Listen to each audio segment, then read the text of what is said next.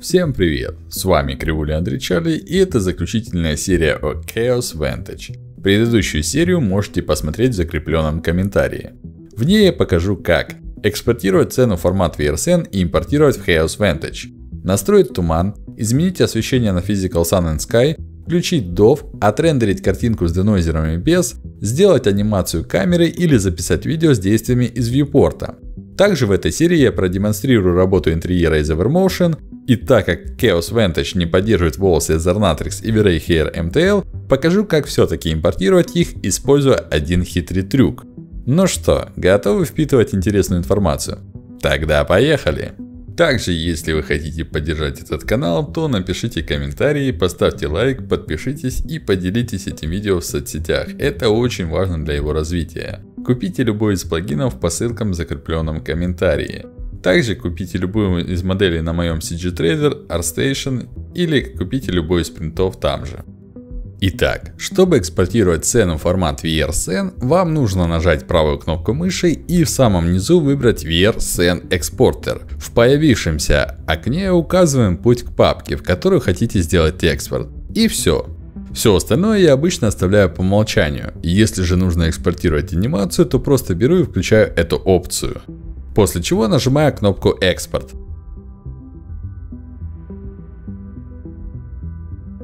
На это предупреждение не обращаем внимания. Далее закрываем 3ds Max, чтобы он не съедал драгоценную GPU память.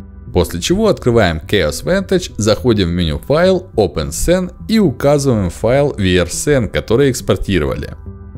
По логике, без 3ds Max FPS должен быть быстрее, но не факт. Исходя из моих экспериментов, я сделал вывод, что в некоторых случаях это так, а в некоторых идентично. В принципе, к интерфейсу Vantage можно привыкнуть, он не настолько сложный, чтобы его пугаться. Итак, сцена загрузилась достаточно быстро, как можете заметить. FPS чуть-чуть больше, но не намного. Первое, что мне нравится внутри интерфейса, так это возможность быстро добавить фог. Не знаю, зачем они сделали два варианта, так и не понял, чем они отличаются. Давайте попробуем включить Fog Number One. Итак, туман появился. С помощью первой опции можно изменить расстояние. Если его делать меньше, то дымка будет более плотной. Единственный момент, во время использования денойзера появляются странные артефакты. Когда я записывал это видео, то не сразу это заметил. Но об этом еще поговорим дальше. Но, как можете заметить, туман рендерится достаточно быстро. Можно сделать его еще плотнее. Вот тут как раз баги денойзера очень заметны. Там, где он не успел обработать шум, появляются непонятные черные пятна.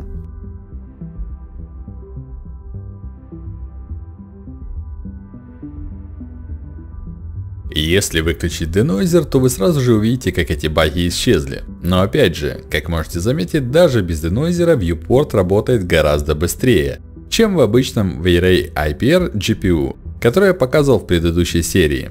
И это учитывая, что включен туман. Кстати, если вы уменьшите расстояние без денойзера, то багов тоже не будет. Как я и говорил ранее, я так и не понял, в чем разница между первым и вторым фогом. Вот так выглядит второй. Да, немного отличается его цвет, но настройки такие же, как и у первого. Этот туман больше похож на атмосферу Питера или Лондона. Или тот же Silent Hill, который я обожаю.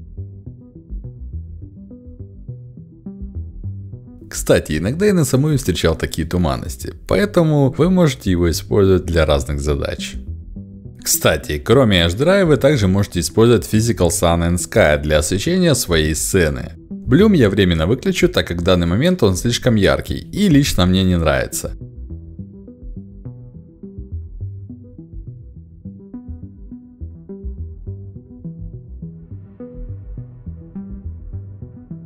Как только вы включите Physical Sun and Sky освещение, то сразу же появится возможность управлять интенсивностью солнца.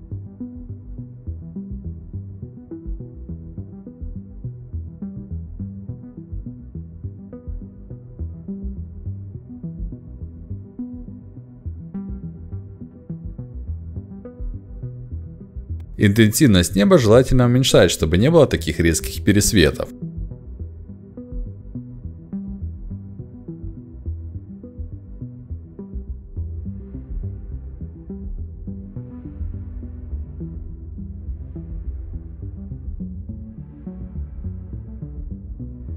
Далее вы можете включить управление положением солнца с помощью данной опции.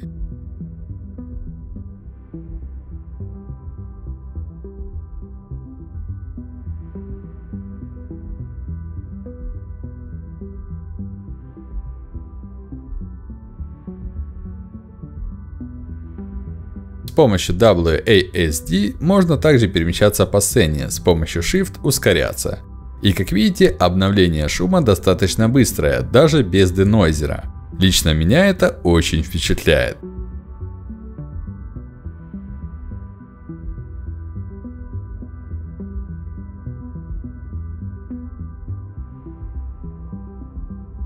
С денойзером еще быстрее.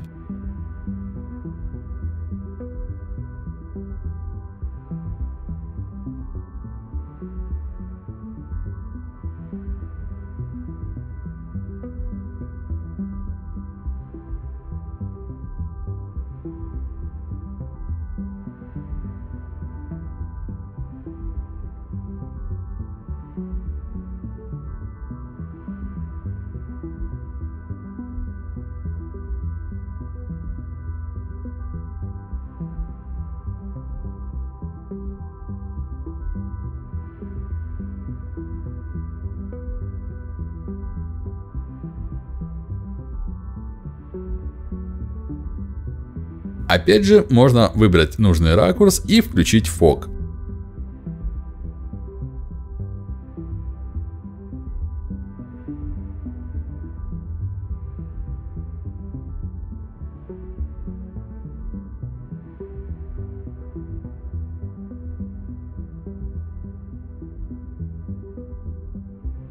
И таким образом получить быстрый рендер этого ракурса. Теперь давайте проверим, как работает DoF. Чтобы его включить, нужно зайти в настройки камеры слева.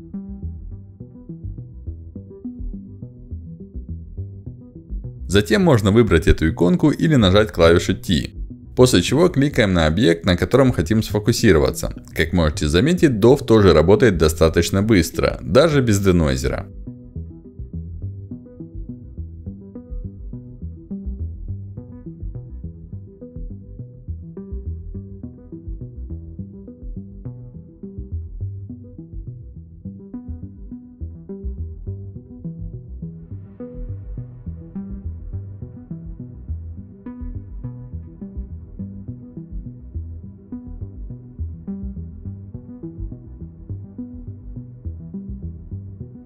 Кстати, вы сразу же можете включить опцию Automatic Vertical Tilt, которая выравнивает угол камеры. И потом открываем дополнительные настройки глубины и резкости. Также есть настройки бокея и так далее.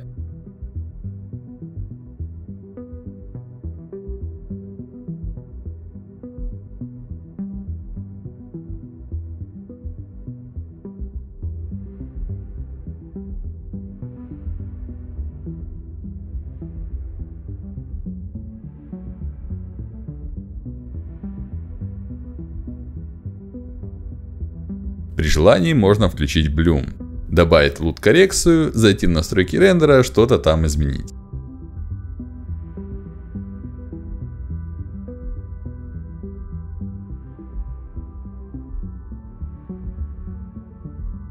Как мне кажется, здесь не нужно ничего объяснять, так как и так все интуитивно понятно. Тут же в интерфейсе можно изменить экспозицию и, конечно же, есть рендер. Чтобы показать его, я настроил такой ракурс на цветочки с таким дофом. И сейчас я хочу сравнить рендер с денойзером и без. Чтобы запустить рендер, нужно зайти в Tools, и там вы найдете Render High Quality Snapshot инструмент. Он позволяет сохранить то, что вы видите во viewport, в картинку с выбранным разрешением. По сути, это то же самое, что есть в Unreal Engine, но в отличие от него, здесь происходит реальный рендер по сэмплам. Я думаю, что сэмплов для теста в разрешении 4К будет достаточно. Итак, чтобы отрендерить изображение, нажимаем старт и указываем папку, в которую хотим его сохранить.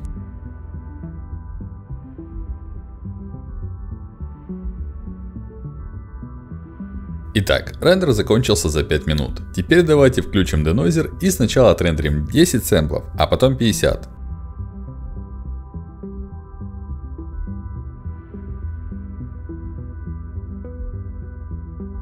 и обязательно включаем опцию Keep Denoiser.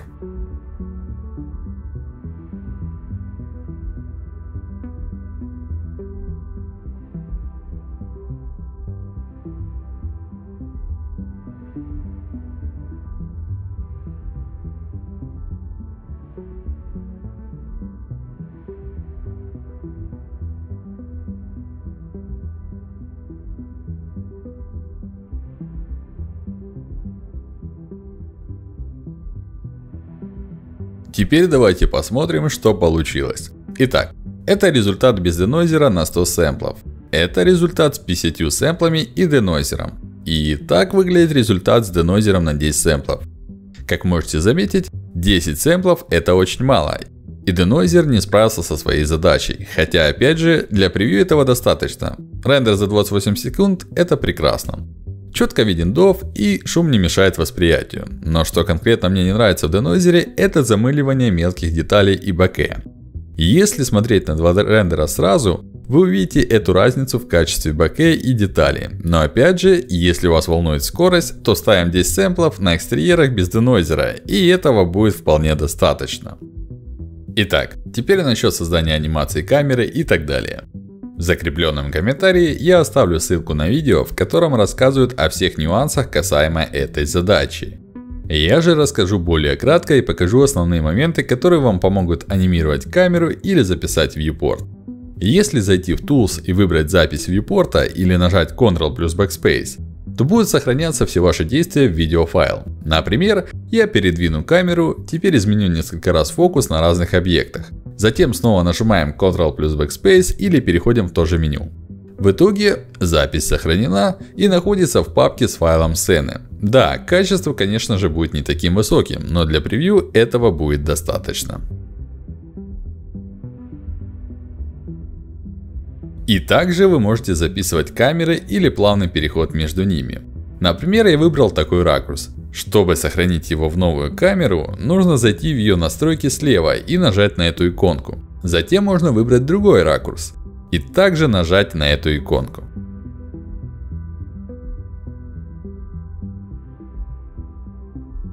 Теперь, как сделать плавный переход от этого ракурса к предыдущему? Для начала вам нужно открыть Animation Editor, после чего каждую из камер перетянуть на таймлайн.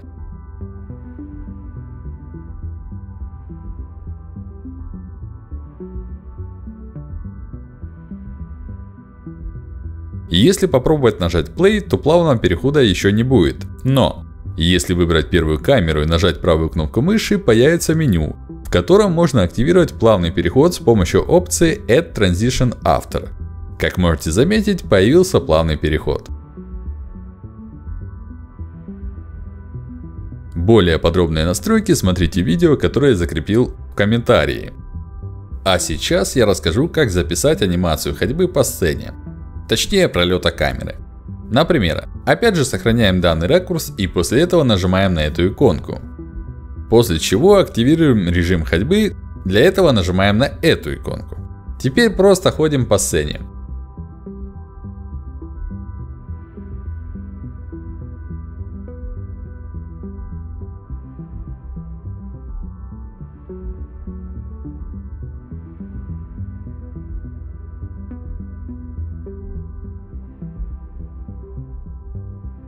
Далее снова нажимаем на эту иконку, чтобы остановить запись.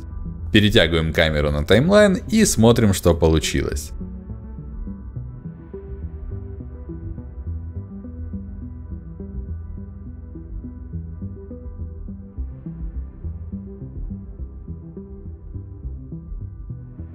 Теперь, как и обещал, продемонстрирую работу Chaos Vantage на интерьере от Evermotion. Для демонстрации интерьеров я буду использовать сборник Arch Interiors Wall 52. Данный ресторан, который достаточно хорошо съедает GPU память. Сначала посмотрим, как он будет работать в VRAY 5 GPU IPR, а потом экспортируем его в Chaos Vantage. Итак, я открыл данную сцену в 3ds Max, как обычно поставил перформанс режим для viewport. И сейчас проверю, сколько GPU памяти съедает эта сцена. Как можете заметить, она съедает 7 гигабайт видеопамяти. Я не знаю, насколько она правильно оптимизирована, это уже конечно вопрос к Evermotion. Запускаю IPR и смотрю, что получается.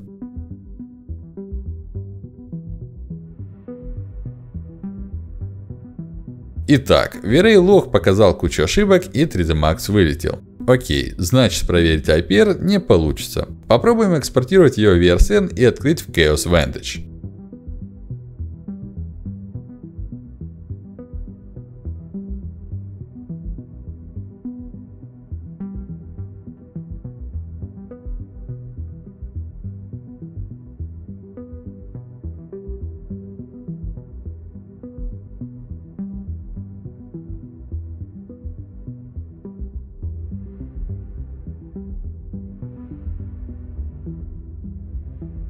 Как можете заметить, Vantage открыл эту сцену без каких-либо проблем. Да, V-Ray ее тоже сможет отрендерить, но без IPR. Сцена съедает 9 гигабайт видеопамяти, и во viewport у нас 17 FPS. В интерьере мы можем заметить небольшой фликеринг на источниках освещения во время использования денойзера. Если его выключить, то баг исчезает.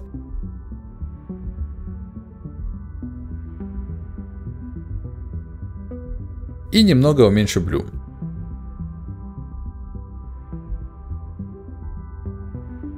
На интерьерах апдейт немного медленнее, но все же можно оценить то, что получается, так как шума не так много, как в том же V-Ray IPR, и апдейт сцены достаточно быстрый. Конечно же, с денойзером приятнее все это исследовать. На 50% денойзера фликеринг на источниках освещения не так заметен. То есть прекрасно можно делать пролет камеры по интерьеру.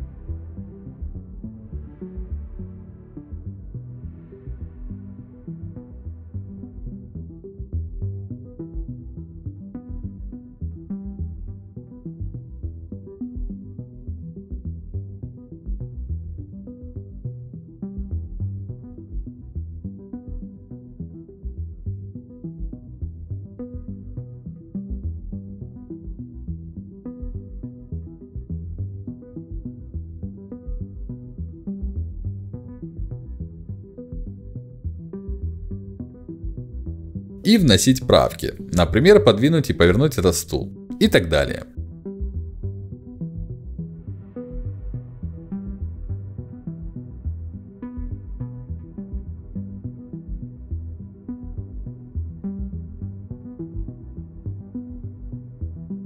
Так как я занимаюсь грумингом, то меня интересовал момент импорта волос или шерсти в Chaos Vantage. К сожалению, он до сих пор не поддерживает полноценные волосы с материалом из V-Ray. Но есть одна хитрость, которая поможет вам сделать экспорт и без проблем открыть волосы в приложении. Да, это не Alembic Hair, и они будут без материала, но все же таким образом можно быстро посмотреть, что получается, чем рендерить в IPR. Итак, хитрость заключается в том, что вы просто назначаете Mesh from Strands и превращаете объект волос в Editable Mesh. Обычно для хорошего качества достаточно 4-стороннего или 8-стороннего цилиндра, но на более плотных волосах или шерсти это может привести к огромному количеству полигонов. Поэтому лично мне этот метод не нравится. Но в данном случае на обычном шарике с 10 тысяч волосками это получилось 5 миллионов полигонов. Теперь этот объект можно экспортировать в vrscene.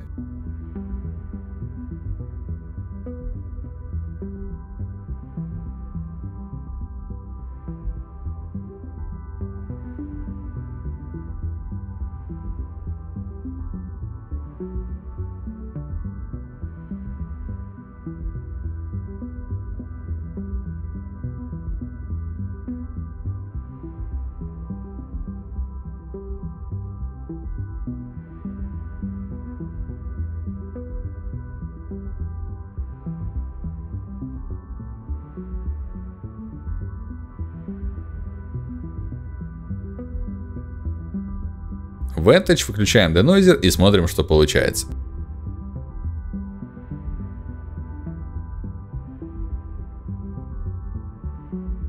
А теперь я попробую провести такой же эксперимент на моей старой прическе, которую, я думаю, уже все знают. Здесь я оставил нам size равно единице, так как и так очень много полигонов.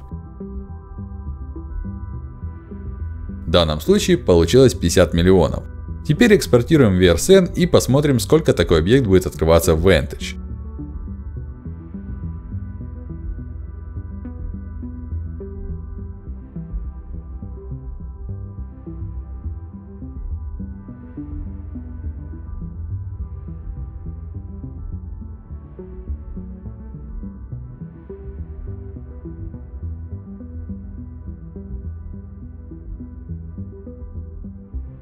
Как можете заметить, viewport работает достаточно быстро с таким объектом. Итак, это все, что я хотел рассказать в этой заключительной серии. Если ChaosGroup добавит поддержку волос, то я буду продолжать записывать уроки с этим замечательным приложением. А так, сейчас займусь записью видео с важным объявлением о планах на 2021 год. Благодарю за просмотр и желаю хорошего настроения.